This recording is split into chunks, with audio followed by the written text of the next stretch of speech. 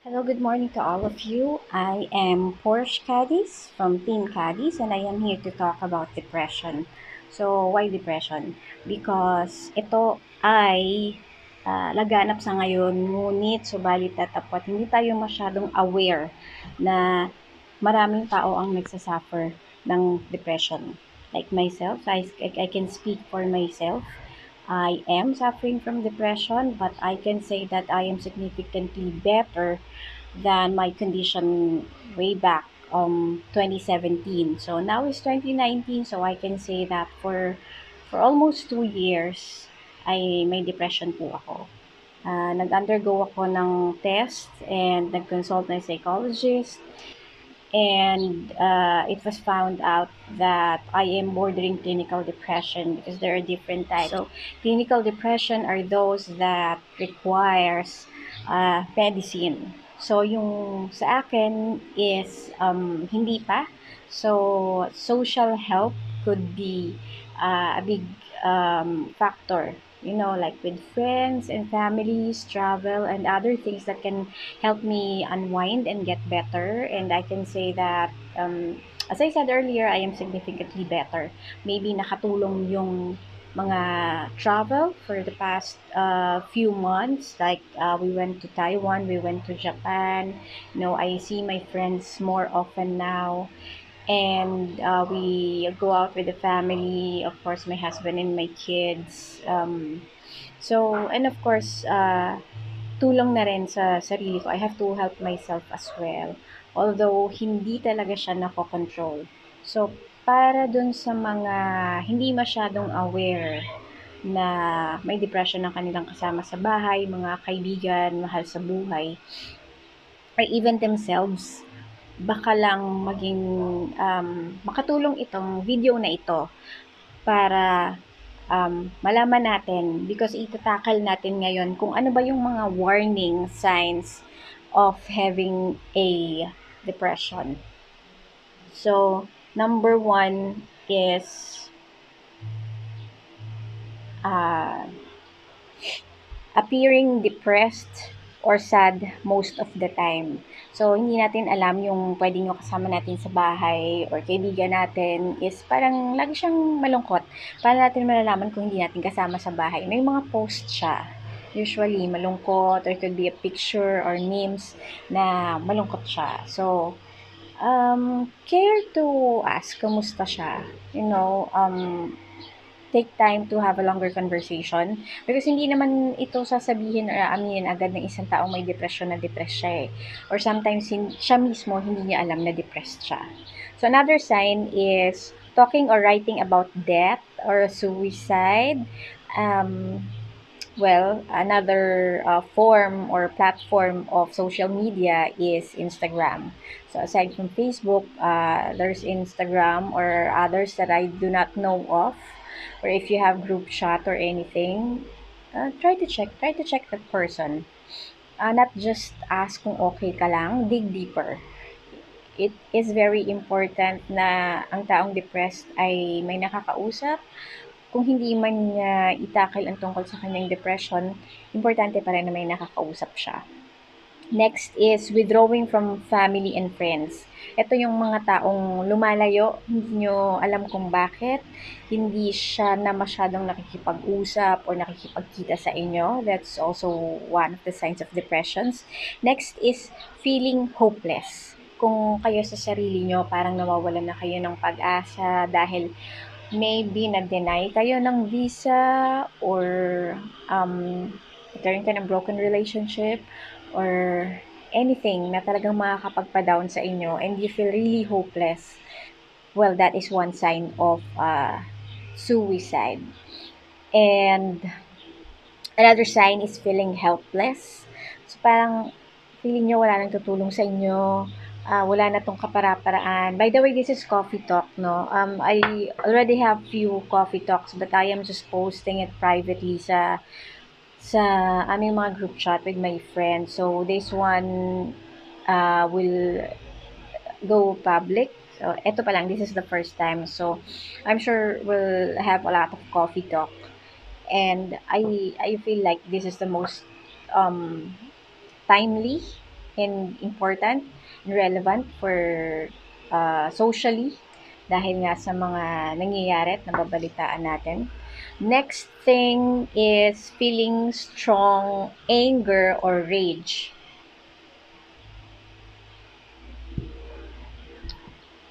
Para bang galit na galit lagi. Hindi lang galit eh, galit na galit, rage. For some reason, ikaw siguro sa sarili mo mismo hindi mo alam kung bakit. Or if you can see someone else that you know na para siyang laging galit na hindi mo alam kung saan ang pinanggagalingan, that is another sign of depression. And then another thing is feeling trapped, like there is no way out of a situation. Siguro kasama na dito sa feeling hopeless and helpless.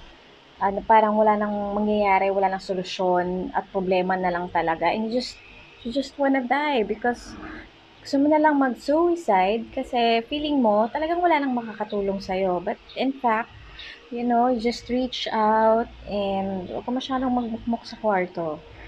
Reach out, try. You have to help yourself. Next is experiencing dramatic mood changes. So, may mga tao tayong makikita na parang, bakit siya ganyan? Parang hindi naman siya ganyan noon.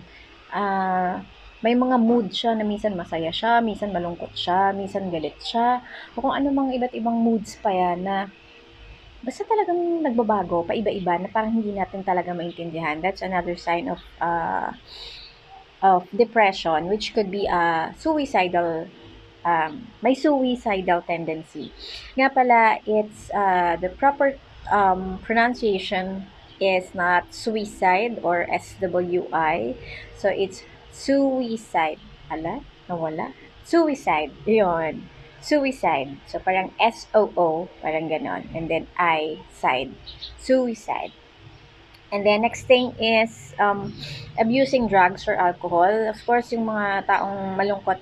Kasi pagka nalungkot siya ng mga 2 days lang, 3 days, 5 days, ganon. But if it past 2 weeks, iba na yon. You have to consult, I have to ask around.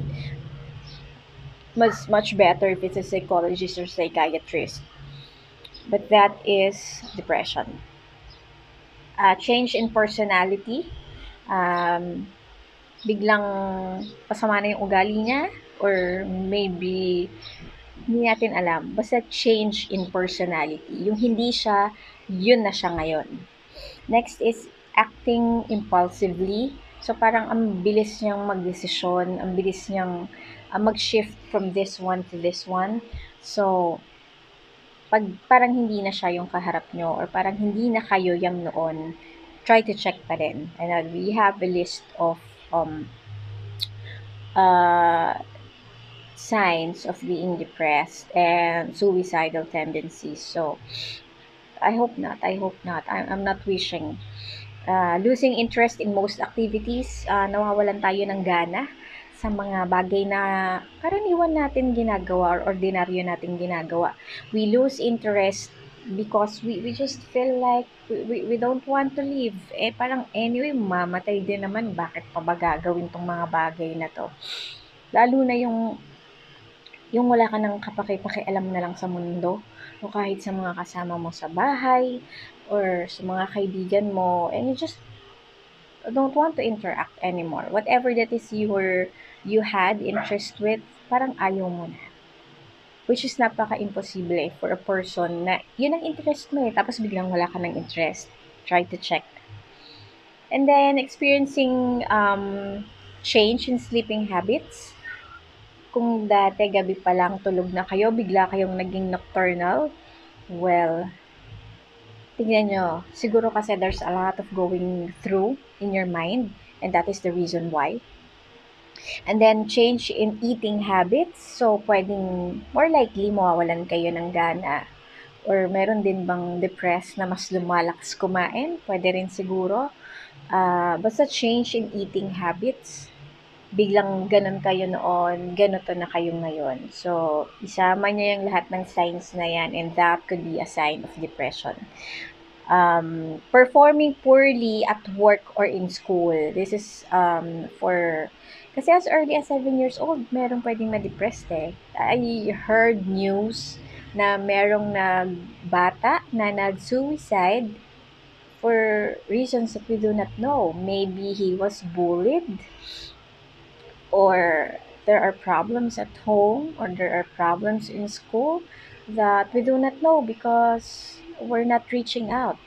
So, communication is very important in any relationship. Mapananay kayo, mapaanak kayo, kamag-anak, or especially jowa or asawa. Communication, checking on each other once in a while is very important. What else? Giving away prized possessions. Pinapamigay niya na yung mga gusto niya na mga bagay, even yung mga collection niya. Parang bakit? Prized possessions nga niya yun. Gusto nga niya, kanya lang yun. Nakatabi, nakakabinet, nakakahon, nakalagay sa salamin. Bakit biglang pinapamigay niya na yun? So, there could be, that could be a sign of depression. Writing a will, yung will of testament, yung nagbibili na siya kanino mapupunta ang kanyang mga lupain, mga ganito ganyan. So, take a look. Next is feeling excessive guilt or shame. Yung sobra-sobra yung pagka-guilt niya for something else na hindi magandang nangyari, or sobrang hiya niya. Bakit? We have to check that person out. Or we have, you watching right now could be the person that I am talking about, and believe me, you should not feel in any way very guilty about it. You can talk about it, try to reach out. I'm sure there is a way for you to feel better. Next is acting recklessly, yung parang wala ka ng pakialam sa paligid mo, sa mga tao. Um, mahirap yung kontrolin talaga eh. Masasabi ko, hindi mo siya ginugusto. Yung mga nararamdaman mo, yung mga nangyayari sa'yo, hindi mo siya gusto. It's not voluntarily. It just happens. And sometimes, parang merong nagsasalita dun sa isip mo, sa'yo. I don't know if it's left or right. Pero parang may kumakausap din minsan sa'yo. And you just feel depressed. You just feel so sad. And ayaw mo na sa lahat. That was the first time that I realized that I was depressed in year 2017. And nakalagay dito, it should be noted that some people who die by suicide do not show any suicide warning signs. Lahat ng binanggit ko, pwedeng wala sa kanya lahat, or hindi nyo makikita, or it's not evident. Kasi nasa kanya lang yun pag nasa kwarto na lang siya, kapag nasa bahay. Pero kapag kaharap nyo siya, parang ang saya-saya na. So, it doesn't necessarily mean that, wow, ang saya ng kaibigan ko, okay na siya. Tanungin pa rin natin, okay ka lang ba? Wala ka bang mga kakaiba sa'yo ngayon? Ganon. I feel like this is a social responsibility. Hindi ko kayo dinadagdagan ng mabigat na responsibilidad. Ngunit, bilang tao, bilang kaibigan, bilang kamag-anak, check nyo rin minsan kasi baka nga may pinagdadaanan siya na hindi nyo alam, di ba? And ang sabi dito, if you or someone you know exhibits several of the suicide warnings, at yung mga sinabi ko kanina, immediate action is required. So, there is a number that we can call about that. That is worldwide. And we have in the Philippines, let me just check. Mas importante sa akin na i-absorb nyo kung ano tong social awareness that I am giving you right now, because eto siguro yung contribution that I can give to those who are suffering from depression, or that you don't know that you are suffering from depression. This is the help that I can give. Okay, so this is the number. I'm going to post it there. By landline, this is 028969191. And the mobile phone number is 0917-854-9191. That is the Philippines Suicide Hotlines. Call, tawag lang. Huwag kayong mahiya. It's okay that you think you have a depression, you are depressed, and you have been there for a long time. It's okay. Everyone needs help. So since we already tackled or I've already discussed what are the signs of um, suicidal tendencies, maganda na rin siguro na i-tackle natin ano bang mga causes nito? Ano bang mga causes ng suicide? Again, we are on my coffee talk session on our channel, Team Cadiz. This is actually a family channel, and once in a while, I am posting different topics. And this, I think, will matter the most because I am now bringing social awareness to everyone who can watch this. May dalawa, tatlo, apat, or limang tao man ang manood lang nitong video na ito. Pero matulungan ko kayo. Laking bagay nun. Let me know if I was able to help so that I could feel good in a way. You know, maybe you could also help me to lessen my depression and try to help someone else as well. So, ang sabi dito, ang mga causes daw ng suicide, I'm sorry that I have to look here. This is my cheat sheet. Ang sabi dito, untreated depression is the number one cause for suicide. Imagine, untreated depression.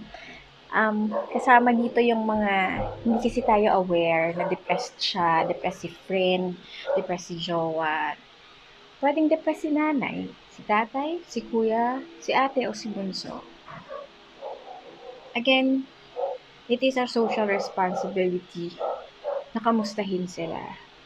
And kung hindi kayo nakikita-kita, I think you should start reaching out and maybe talk to them because hindi nyo na kasi alam kung ano yung pinagdadaanan nila na hindi sila open pa para i-discuss sa inyo. We could prevent suicide if we will be more socially responsible with each other. So, ang mga causes ng depression is ito, sa akin to. Death of a loved one. So, when my dad passed away in 2013, hindi pa ako agad na-depressed. Hindi pa agad. 2013, and I just told you earlier that I just realized that I was suffering from depression in 2017. So, I didn't really had time to mourn. Yun lang din siguro yung masasabi ko sa part na to. Personally, you know, it is important that if someone you love died, you lost him, her, you mourn. Napaka-importante nung stage ng mourning. Ano itong mourning? Yung kapag nawala at nailibing na, yun yung malungkot di ba? Give yourself a time to be sad, to commemorate, to I don't know if you have his things or I don't know, magluksa, that is mourning. Give it a time. It's not being weak.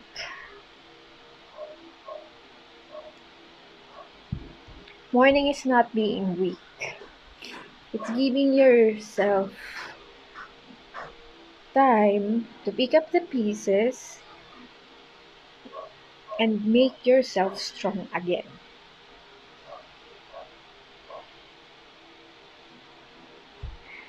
Next cause is a divorce, separation, or breakup of a relationship. This is very, very common because, syempre, sino bang matutuwa dun sa nagkaroon ng broken relationship?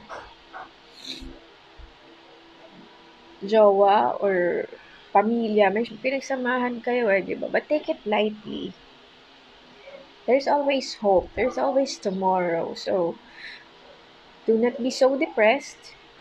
It's okay ma-depressed. It's okay. Malungkot lang kayo. But do not lead into a suicide. Because I'm sure if you have a broken relationship, there is another chance for you to be happy again.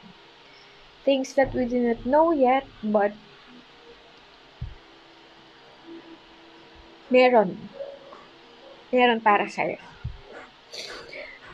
Next is losing custody of children. Siguro kung naghiwalay yung dalawang parents, ang couple, and then nawala dun sa nanay ang parents or nawala sa tatay ang parents. Of course naman, di ba, may intindihan natin yun. So, yung mga taong alam natin na nag-undergo ng ganon or nag-undergo na sa ganong stage ng life, reach out to them, ask for them to have coffee or I don't know, whatever common interest that you may have, reach out. Next is serious loss. Such a loss of a job, a house, or money, or whatever is important to that person na nawala sa kanya. That is another cause of suicide and depression. Depression which leads to suicide. Um, Ang pangangamusta talaga malaking bagay yan. But pagka sinabi niyang okay lang, don't stop there. No? Just try chatting more hanggang sa mailabas niya yung kanyang nararamdaman. What else? Serious illness. Sobrang sakit na could be nakakahawa or hindi natin alam kung ano yan. Lalo na meron ngayong there is another hotline for that, which is the HIV. There's a HIV hotline. I'll try to check on it. I'll just post here if you just pass by and you know they could be one of those people who are suffering from depression because syempre, 'di ba, it's like it's dead end for them but I don't know, I cannot speak for them right now, but there is a hotline. Next is terminal illness, like cancer. Of course, syempre, 'di ba, maintindihan natin sila. So, spend more time with them. Serious accident. Merong mga na-aksidente na could be may na-invalido or naputol na parte ng katawan nila. And of course, they won't feel complete at all. Give more time. Maybe samahan nyo siya sa therapy na or or I don't know. Try to do the things that he or she loves with your help. Kung nahihirapan man siyang gawin ito ulit dahil nga meron ng something na pwedeng hindi na siya pwedeng makakilos ng normal na kagaya nung dati. And then chronic physical pain. This is another mine. Chronic physical pain because I have a problem at my back. Meron po akong sakit sa likod and I am in fact, when I wake up each morning, the moment I am alive the following morning, may masakit na agad sa likod. Right now as I speak, masakit yung likod ko. It only varies if that is intensity 1 to 10. So, my normal is like 3.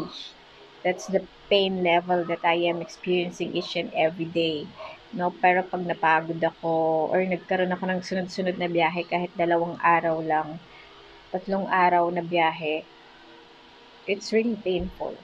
I really have to, well, I take my medications and I need therapy and massage could help. So Hindi lang yan, hindi lang back pain. Anything na chronic is ang ibig sabihin is paulit-ulit. Hindi siya nawawala. Nandun siya. Could also be headache or I don't know what else. But nakaka-depress kasi yun eh, yung feeling na parang hindi na matatapos, bakit lagi na lang ganito, bakit lagi na lang meron. It is depressing. Intense emotional pain. Emotional pain is, nandun na rin siguro galing yung loss of a loved one or anything to such effect. Loss of hope, nawala na ng pag-asa because of something else. Bakit? Ano ba yung mga yan? Ba't ka nga ba mawawala ng pag-asa? A lot of reasons. Sobrang dami niyan, talagang hindi natin matutukoy pa isa-isa because kanya-kanya ang interest ng mga tao. Kapag nawala yung possibility na makamit niya yung bagay na yon, talagang mawawala naman ng pag-asa. Next is being victimized. Naging biktima.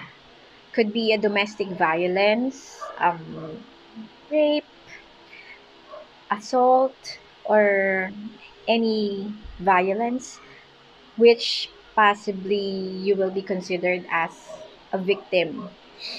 So I remember, no, maibalik ko lang, with respect with my husband. Meron akong dating nakarelasyon na nananakit talaga siya. Nanakit siya. Papasok ako nun sa work. Naka-turtleneck ako. Imagine mo, pasok ko sa call center, pasok ka ng madaling araw, 2:00, talabas ka 11:00. So, tirik na ang araw, di ba? Pero papasok ako, naka-turtleneck ako, casual kasi dapat yung suot eh. Long sleeves yun. Kasi, ang dami kong pasa. I have to wear it para walang masyadong magtatanong. Yun pang isa. Even if we are already suffering from those, minsan ayaw natin yun i-discuss, ayaw natin yun pag-usapan. Because parang mas sumasakit. Lalong, yung merong pain na lalong nag-trigger na parang mas painful kapag napag-uusapan. Merong ganon. But that is wrong. Because dapat pinag-uusapan yun. Because it really needed help. Unang-una na yung humiwalay ka dun sa tao na nagkukos ng pain, specifically yung physical na nananakit. At hindi lang to physical, it could also be emotional and it could also be psychological. Ang pananakit is not just physically, no? Pwedeng salita lang siya, but it's hitting you emotionally and psychologically. And you are already a victim. If you do not know yet, you are a victim. Kahit hindi ka sinasaktan. Pero sinasaktan ka dito at dito, you are a victim.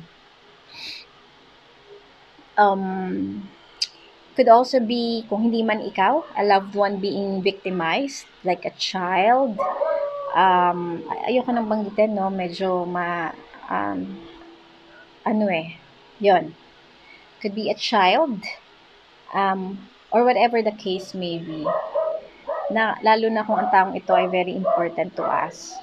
Mahirap din tanggapin that it happened to her or to him. Lalo na siguro yung mga nasa ibang bansa, mga OFW natin, na mga kamag-anak, kakilala, kaibigan, na nagsuffer ng hindi inaasahan at hindi natin gusto ng mga pangyayari. Nakakalungkot talaga yun. No, but again, communication is important. Next, physical abuse. I've already tackled that earlier. Verbal, sexual abuse. Sexual abuse talaga naman, di ba? Anything that you do not voluntarily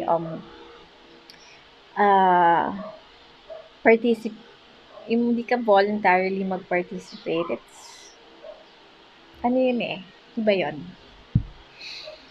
Unresolved abuse from the past. Ay, marami to. Ang ganda pa nga ng pagkaka-term niya dito, unresolved abuse from the past.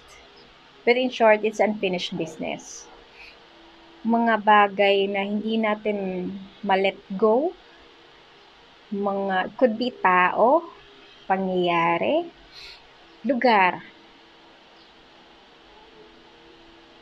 I'd like to say something, no? Pero I'll just keep it. Meron. So, try to deal with it. You face it. Hindi mo siya pwedeng dalhin for the longest time because you just can't. You can. Hindi totoong you cannot. Next is feeling trapped in a situation perceived as negative. Trapped.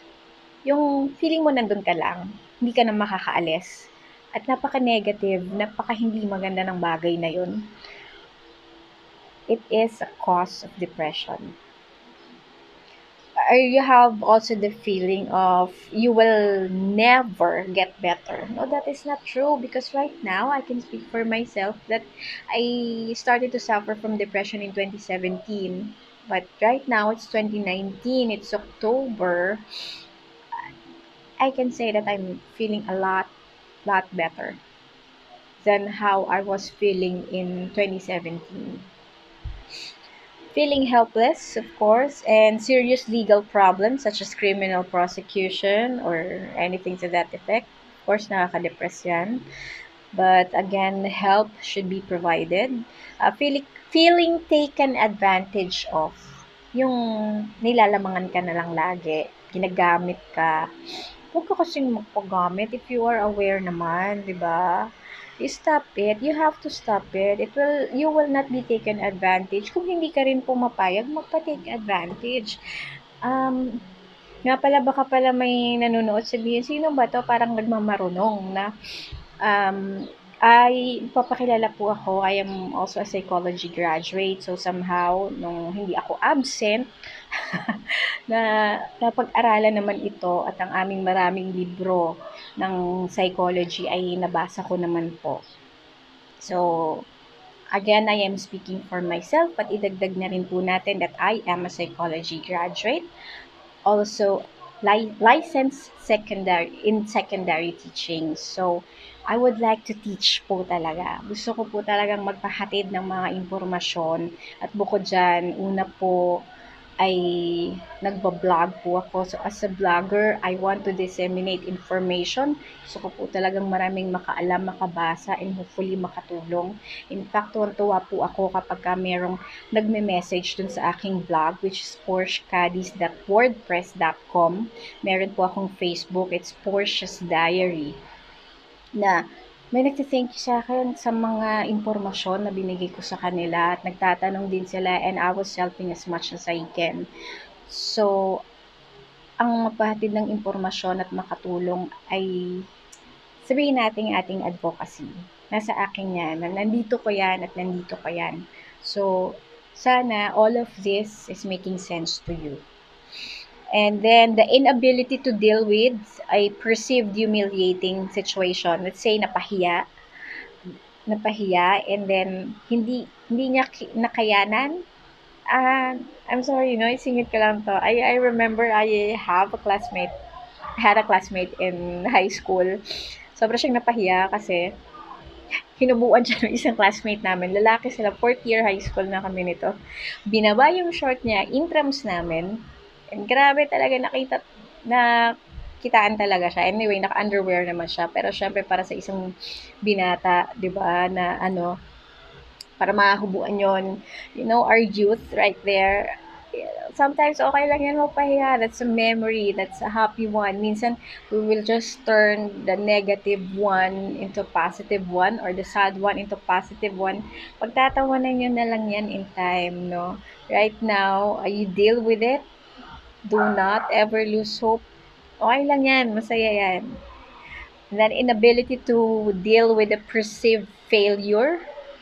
Perceive pa lang ha. So hindi pa talaga siya failure. Maaring ikaw lang ang nag-isip na failure. So it's important for you to ask around, okay lang ba na ganito? So how am I going to deal with it? Nag-fail ako. So alam mo kung anong sagot dyan? Ang failure ay failure kung titigil ka na. Pero kung itutuloy-tuloy mo lang, sabi nga try until you succeed, just do it. Alcohol abuse, that's also a cause of depression. Drug abuse. We have a different, what they call it, body, or could be NGO or government body, that or organization that helps about those who are drug abused and alcoholic abuse. Tama ba? Feeling of not being accepted by family, friends, or society. Minsan merong sa pamilya, 'di ba, merong medyo kakaiba ng konti, or could be there is a reason kung may nanay na ayaw niya dun sa anak niya, may tatay na ayaw niya dun sa anak niya. For some reason, hindi natin alam. Ayoko nang i-justify kung bakit. Pero may mga dahilan. Pero minsan baka feeling lang naman natin yon. Siguro the more that we should try to get closer to that person or that family member or that friend na feeling natin ayaw, we can ask. Again, communication. We can ask, bakit? Bakit? 'Di ba? Until we got the answer. So that we don't get really sad and depressed about it. Kasi baka tayo lang din ang nag-iisip nun. Next is horrible disappointment. Whatever disappointment that you may have. Again, sabi ko nga kanina, okay, you feel depressed. Pero wag mong patagalin na sobrang tagal. Giving yourself a time to be sad is not a weak thing to do. It is you trying yourself to be strong again.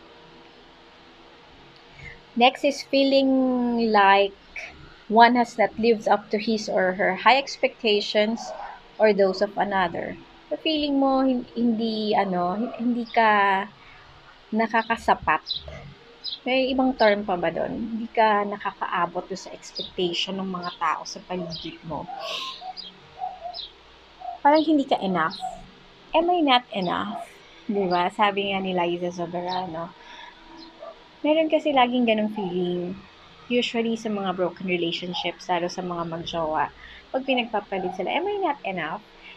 You should not question yourself that because hindi ikaw ang may problema. Yung isa ang may problema. At problema niya yun, huwag mong problemahin. Bullying. Ang bullying, hindi ito nangyayari sa mga bata lang. Sa mga bata, laro-laro lang ang bullying eh. Diba? But when your office mates, your workmates, or other business mates, or whatever you may call it, your colleagues, bullied you, that is a problem. And you should really get help because it's not easy. I experienced that before. I'm not going to expound it. But that is, I cannot say that I get depressed. Pero nalungkot ako. Especially sa mga tao na walang pwedeng magtanggol para sa kanila. Or hindi nila kaya ipagtanggol ang sarili nila. Or ayaw na lang kasi na talaga nilang pumatol. It is depressing. Again, social responsibility to check on each other. Low self-esteem. Yung mababa na yung tiwala mo sa sarili mo, yung tingin mo sa sarili mo, nakaka-depression. Kasi may mga reasons hindi ko pwede sabihin wag.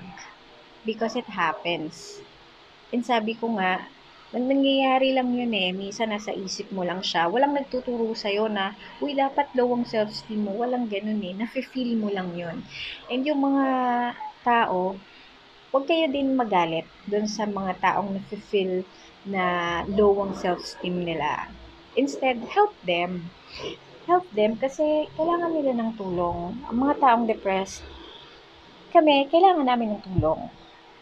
Kaya kayo nandyan, kaya kayo naging friends and loved ones. Para makatulong doon sa mga taong who possibly needs you. Okay, so that is suicide causes. And again, there is a number that's 02-896-9191, and for mobile phone that's 0917-854-9191. That is the suicide hotline for the Philippines.